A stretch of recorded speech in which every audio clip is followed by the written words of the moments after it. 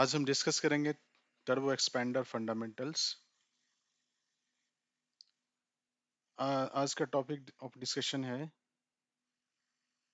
Turbo expander fundamentals, then turbo expander inlet wheel tip velocity versus spouting velocity, which is called U2 by C0. What is importance of U2 by C0? Turbo expander velocity triangle, then turbo expander enthalpy drop, efficiency and power. Turbo expander fundamentals. Turbo expander is a radial process turbine and which is also called turbo expander or expander, just like compressor is called turbo compressor. It is a machine designed to produce refrigeration and power recovery.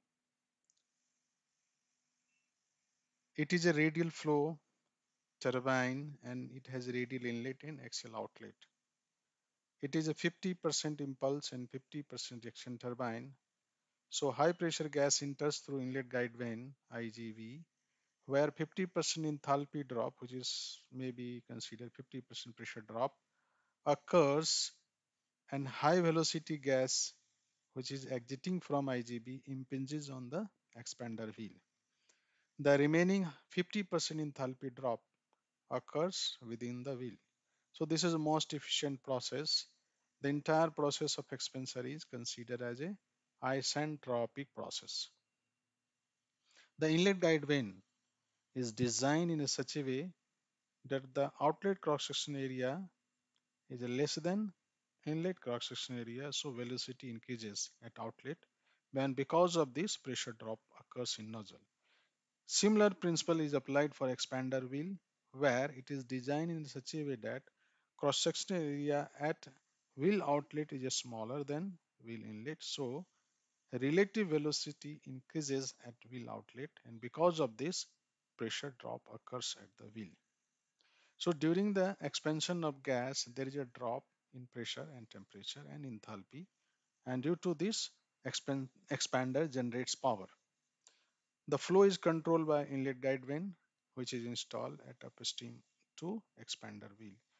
तो आप देख सकते हैं ये machine है, this is expander housing, this is expander housing, this is compressor housing, and in between there is a rotating assembly or which connects a rotor which is called as rotating assembly. So separate portion you सकते हैं. This is a expander housing, ये rotating assembly, and this is compressor housing, this is expander wheel, and this is inlet guide vanes. Joule-Thomson valve, which is also called JT valve, which is installed in parallel to expander for the operation. Anti-surge control valve, which is called ASV, is also installed in the parallel to compressor for surge control purpose. Pre-boost arrangement. The compressor, there are two arrangements which is called pre-boost arrangement and post-boost arrangement. So in pre-boost arrangement, gas comes first in compressor where it has pressurized and then comes to expander inlet. Gas coming from the expander outlet goes to the process, and the compressor inlet process is normally higher than expander outlet pressure, and so this is called pre-boost arrangement.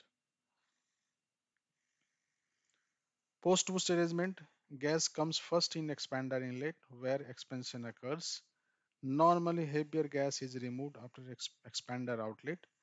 Gas from expander outlet goes to the process where gas becomes warm and then comes to compressor inlet, and then pressurization occurs in compressor, and then it goes to pressure process. So compressor inlet pressure is slightly less than expander outlet pressure due to pressure drop in piping. So इसे expander in parallel में एक JT valve installed है, compressor के parallel में एक anti surge valve है. Anti surge valve takes care of the surge control, and JT is used for the operation of the expander.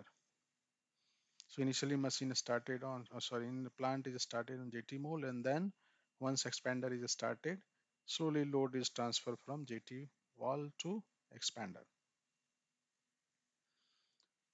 Expander is normally used in following application: natural gas processing, dew point control, LNG production, methane purification, ethylene plant, coal box refrigeration, hydrogen purification, natural gas, pressure letdown, power recovery, ammonia purification, geothermal energy, binary cycle power recovery, carbon monoxide purification, gas to liquid processing, propane dehydrogenation, propane dehydrogenation, and air separation. As expander cannot run alone, stand alone, so load is required for power recovery and satisfactory operation of the machine. So normally there are three types of load is which is connected to turbo expander. So one arrangement we call is which is popularly used is turbo expander and compressor arrangement. Another is a turbo expander generator arrangement and turbo expander brake arrangement. So load is compressor, this is generator and the hydro brake. So first case turbo expander compressor arrangement. So gas in this arrangement compressor as a load is connected to expander by a single shaft. Power produced by expander is consumed by the compressor in pressurizing the process gas.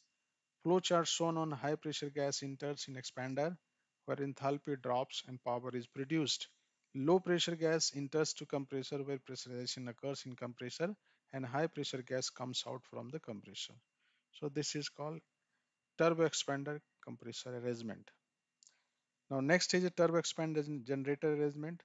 In this arrangement, generator as a load is connected to expander by single shaft or through a speed reducing gearbox. Power produced by expander is converted to electrical energy by generator. Flow chart shown as high pressure gas enters in expander where enthalpy drops and power is produced.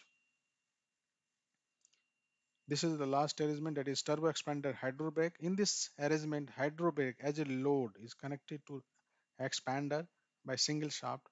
Power produced by the expander is absorbed by hydrobrake. Flowchart shown as a high pressure gas enters in expander where enthalpy drops and power is produced. And this is used for a small power generation application where electrical generator is not viable solution.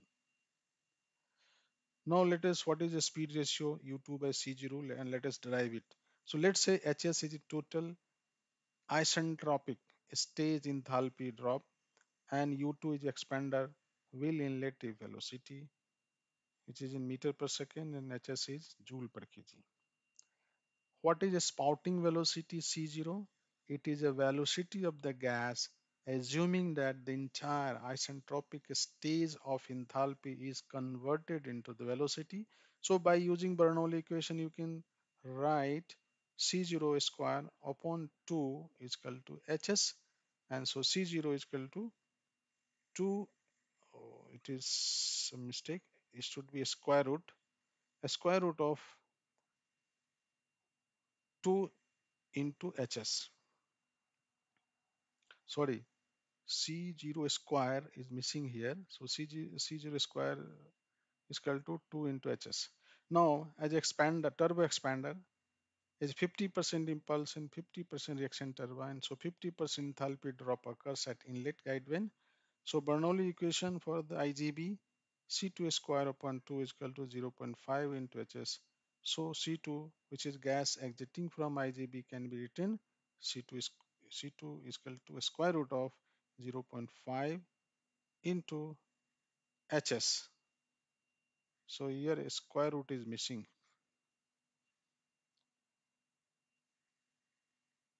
But again, expander wheel inlet velocity should be approximately equal to IGB outlet velocity to have radial flow, and gas can board on the wheel without any jerk, So U2 is equal to C2. So U2 is equal to square root of 0.5 into HS. This is equation 2. So using equation 1 and 2, we can write U2 by C0 is equal to a square root of 0.5, which is 0.7. So U2 by C0 is 0.7. So efficiency of expander is a maximum when U2 by C0 is equal to 0.7. You can see this, if this is efficiency correction factor. So as U2 by C start increasing, efficiency is on increasing, it becomes maximum at 0.7, and after that it starts decreasing.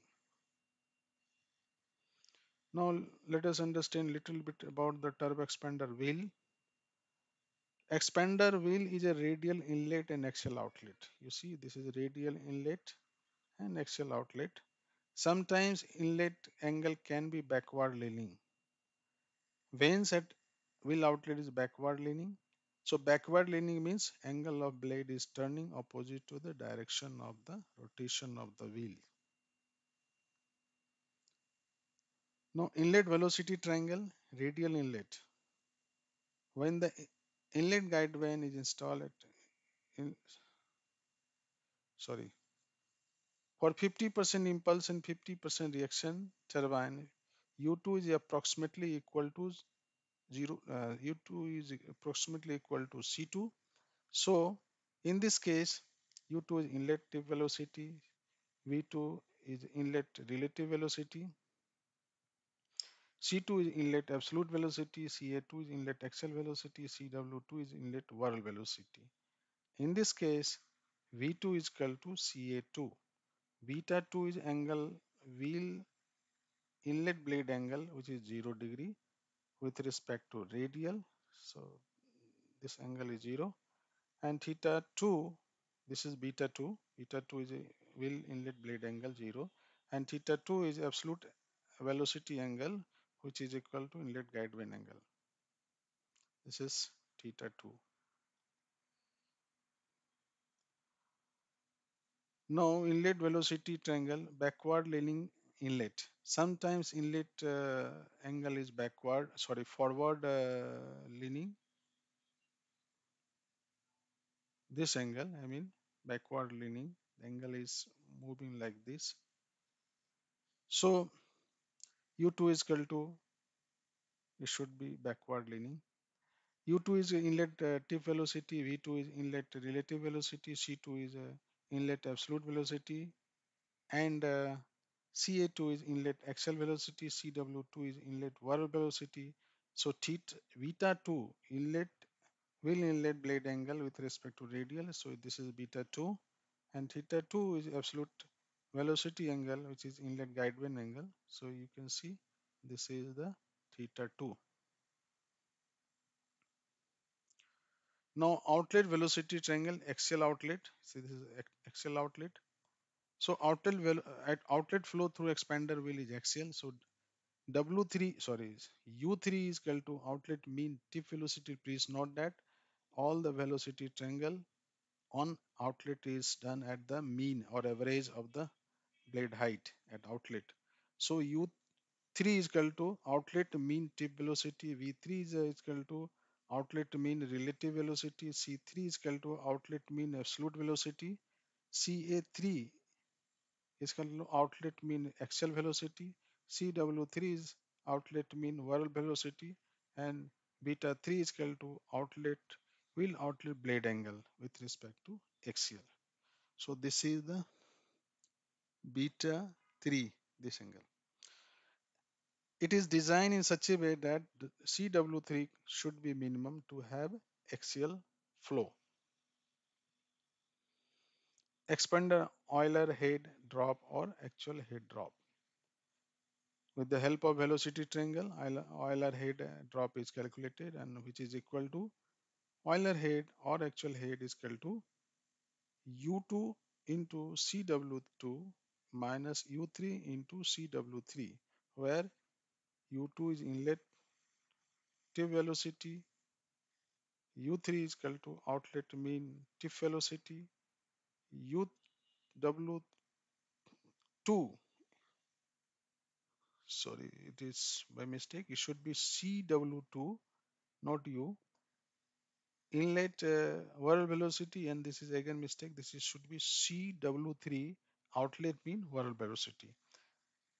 So again, there is a relationship between isentropic efficiency is equal to Euler head or actual head upon the isentropic enthalpy, sorry, by mistake. Isentropic efficiency is equal to while Euler head drop or actual head, not actual enthalpy drop, not head, actual enthalpy drop is equal to isentropic enthalpy drop. Now turbo expander enthalpy drop. Isentropic and actual enthalpy drop in process turbine or turbo expander is expressed as isentropic enthalpy drop Hs is equal to a small h1 minus a small h2s. S stands for stagnation. Actual enthalpy drop H is equal to h1 minus h2, where Hs is isentropic enthalpy drop, H is actual enthalpy drop, a small h1 is inlet static enthalpy, and h2 is a outlet static enthalpy. इसमें देख सकते हैं कि isentropic enthalpy drop is larger than actual enthalpy drop. Now turbo expander isentropic efficiency, isentropic enthalpy drop Hs is equal to h1 minus h2s, actual enthalpy drop H is equal to a small h1 minus h2. So isentropic efficiency is equal to actual enthalpy drop upon isentropic enthalpy drops, where Es is equal to Ha upon Hs. So Hs and Ha is isentropic and actual enthalpy drop. A small h1, h2 are in inlet and outlet enthalpy drop, and h2s is a isentropic outlet enthalpy. So h1 small h2 is a enthalpy at inlet and outlet. H2s is a isentropic outlet enthalpy. Turbo expander power.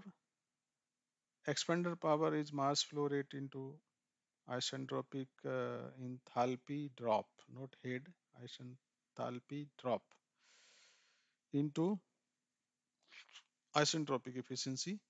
Expander outlet power is equal to expander power minus bearing losses. So compressor power consumed is equal to expander power output, and compressor power is equal to, so we can write expander power minus bearing loss.